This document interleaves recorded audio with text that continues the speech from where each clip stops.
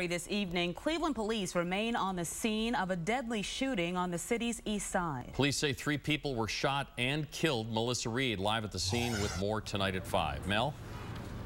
Bill, so far police are not releasing any of the victims' names, and they're not saying whether or not they have a suspect at this point either. Now, what we do know is that 2 women and 1 man were shot in the head at this car shop behind me. The owner of the body shop discovered their bodies when he opened up the shop for business. Cleveland police are investigating a triple murder inside a local car shop on the city's east side. Police say the victims, 2 women and 1 man, were all shot in the head inside Imperial Auto Sales on St. Clair Avenue. My brother's been in business here in 15, 20 years, and something like this to happen kind of hits close to home. The shop is run by the Simeons family of Cleveland. The family says owner Billy Simeons opened the shop for business Friday morning and discovered the bodies. I really don't have any words to describe what's going on in my head right now. It's all surreal. How's your family? They're hanging in there. There's a lot of families affected here today. Police say the male victim was a part-time employee who had a key.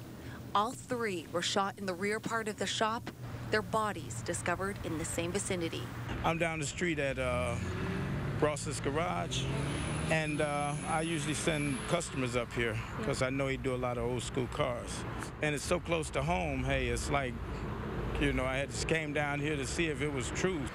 People say this auto shop is a family-run business that's been in the neighborhood for over 40 years. And according to the councilman of the ward, there's never been any problems reported at the shop. You just get a knot in your stomach. I mean, I know this. I grew up in this neighborhood. In fact, the next street over. Ward 11 Councilman Mike Polensek says the shop is well known in the neighborhood.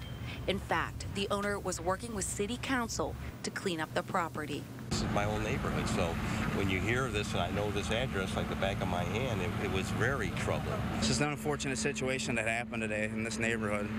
There's a lot of kids in this community, and for something like this to happen here, it's kind of appalling. All right, police still very much in the early stages of investigation. We do not know anything about the suspect at this point. If anyone out there has any information, they're asked to call Cleveland Police. Bill and Jen, in the meantime, Imperial Auto will remain close behind me while police continue this ongoing investigation. All right, sounds like they have some clues already and, you know, things that they probably don't want to talk about that will hopefully lead to the killing. Not at this point. Yeah, thanks, Mel. Thank you.